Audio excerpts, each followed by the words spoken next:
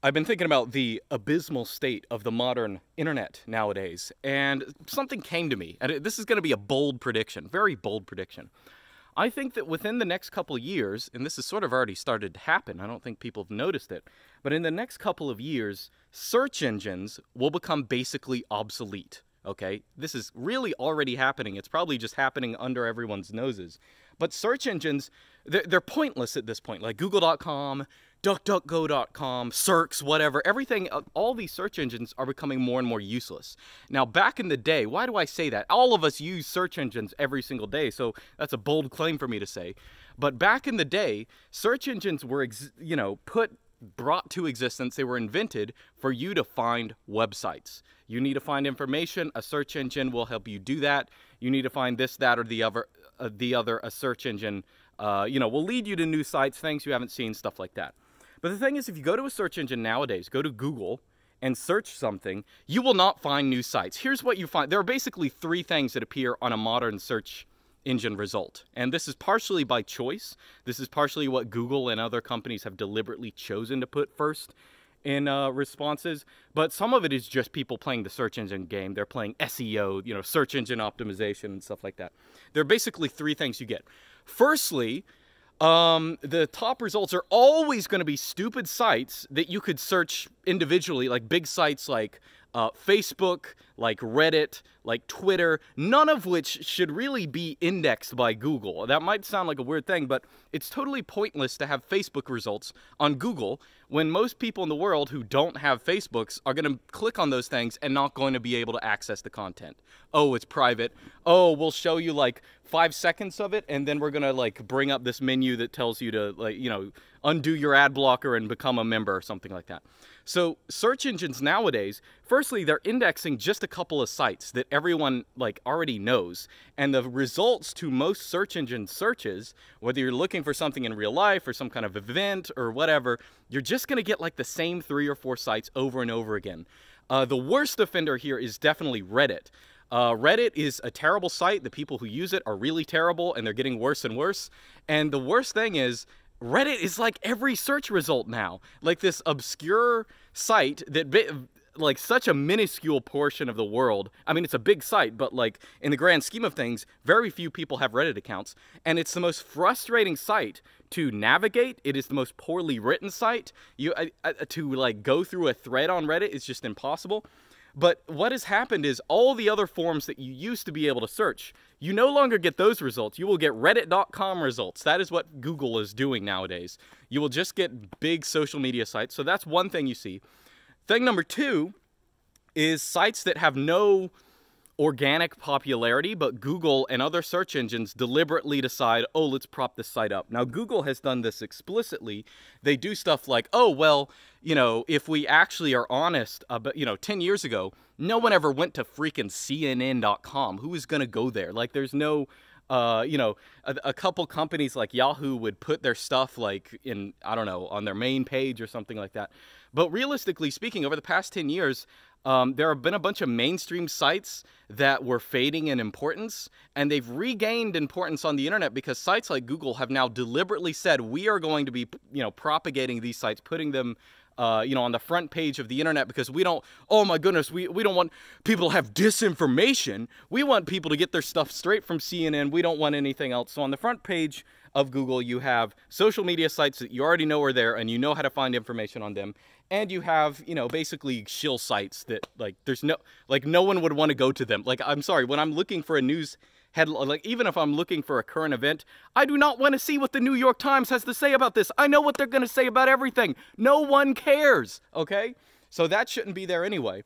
But the third thing, and this is, probably one of the most annoying things, is that aside from social media sites and mainstream news sites, the only other thing that Google seems to index nowadays is spam sites. Sites where you have some AI write articles. Let's say you search something like, oh, how do I change my car's oil? Oh, you guys have all seen these kind of sites. But you search something like, oh, how do I change my car's oil? You click on like the first, second, third Google result. What is it? It's one of these like AI written, search engine optimized, just junk sites. Changing oil is something that people do all the time. Da-da-da-da-da, oil can be changed. What does oil do? Blah, blah, blah. You know exactly what I'm talking about. It's like a dummy site that is just like a bunch of words. It doesn't answer the question. And all the sites are titled like questions or best computer 2021. It's all like search engine optimization, because when dumb normies, when they search for things, they either search entire questions or they search, best whatever 2021 current date. I don't know why they do that. I don't know why they think, but either way, that is what appears on Google nowadays. 5 social media sites that shouldn't really be indexed anyway, because they're not really searchable or usable by people who don't have accounts there. Mainstream news sites, and literal just spam AI generated sites. Okay, so a lot of people nowadays, one of the big problems is search engines, and of course this isn't just a Google problem. All other search engines, they're not just following how Google does their things, but if Google propagates, the New York Times and gets a lot more links to that site, by definition, that is going to increase their appearance on other search engine sites that don't bias their results in favor of them. That's just how it is, okay? That's how it works. And so what's happened is search engines they don't give you new sites. You will never find a new site on Google. You will never find new information. You will get the same 5 sites that are meticulously curated to tell you exactly what, they want you to know or something like that.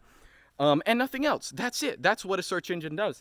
And the thing is, for the things that people actually use search engines for, okay, let's put them down in a couple categories, right? So they're, let's say, how-to stuff, like how do I fix this? How do I do that? How do I, fix my car? How do I do my makeup? How do I make something? All this kind of stuff. There are really only a small number of sites that actually give good, complete information about that kind of stuff, and they really could be indexed by another site that just indexes a couple sites, gets rid of all spam, and that would actually be a better experience. Like if you made a cell phone app, or maybe even a desktop application that just gave you search results of a couple well-chosen sites with no ads and stuff like that, for those kind of things, or for recipes for that matter, that would be something that people want. Search engines, as it is right now, they're just a pain. Like, you have to scroll down pages and pages of stuff to actually get good information nowadays. So I think that, what people actually use search engines for, whether that's looking up how to do something, or most other things, they could actually have specialized sites that could do this better in each case. And what's happening now is, I find myself relying on search engines less and less, because it's just, like, they're just bad. They're really unusable. It's just frustration. Doesn't matter which one you use. I mean, I use all of them. I use Circs, and I can have it index all search engines all together, order them in whatever way I want, and it's still not good enough. Like, I could get direct results from Google or DuckDuckGo or anything else. It just sucks. And fundamentally, it creates the idea that the internet is just 5 sites and then a bunch of spam. And that's the idea that normies have. They don't have this idea that, there can be an artisanal website that a person puts together that has good information.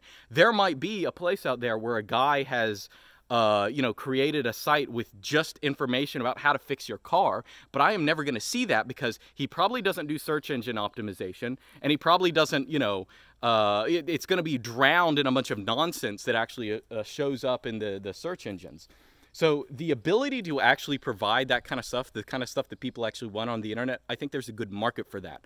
The other month, just on a whim, you guys might remember, I was complaining about recipe sites not doing this. So sort of on a joke, we created a recipe site that just has recipes without ads and in any of that other stuff. Base.cooking, that's the website, base.cooking.